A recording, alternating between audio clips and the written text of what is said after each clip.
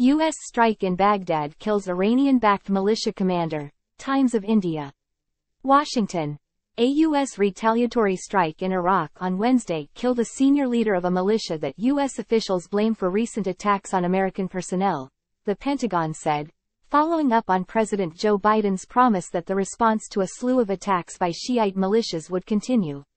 The Pentagon said, the man was a leader of Kataib Hezbollah, the militia that officials have said was responsible for the drone attack in Jordan last month that killed 3 American service members and injured more than 40 more. A U.S. official said the strike was a dynamic hit on the militia commander, whom U.S. intelligence officials had been tracking for some time.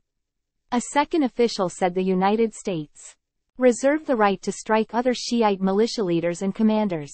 Videos from the scene showed the charred wreckage of a vehicle in a neighborhood of eastern Baghdad and a nearby fire. A senior Kataib Hezbollah official and Iran's Revolutionary Guard both said that 2 commanders had been killed in the strike.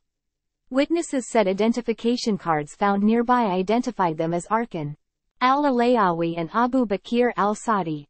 In response, crowds gathered at the U.S. Embassy in Baghdad, chanting, "America is the devil." Wednesday's strike came after 3 quieter days in the Middle East, following American salvos Friday and Saturday, the first in what Biden and his aides have said will be a sustained campaign of retaliation. On Monday, the Pentagon said American warplanes had destroyed or severely damaged most of the Iranian and militia targets they struck in Syria and Iraq on Friday. Major General Patrick Ryder, the Pentagon spokesperson, said, more than 80 inches of some 85 targets in Syria and Iraq were destroyed or rendered inoperable. The targets, he said, included command hubs, intelligence centers, depots for rockets, missiles and attack drones, as well as logistics and ammunition bunkers. Kataib Hezbollah, based in Iraq, is considered a proxy of Iran. The United States blames Iran and the militias aligned with it for what had become a near-daily barrage of rocket and drone attacks against U.S. forces in Iraq and Syria since the war between Hamas and Israel began October 7. The Biden administration has sought to calibrate retaliatory airstrikes to ultimately deter such groups while avoiding a wider war. But when a drone attack hit a remote base in Jordan on January 28, killing 3 American service members, administration officials said a red line had been crossed, and Biden promised a sustained campaign of retaliation.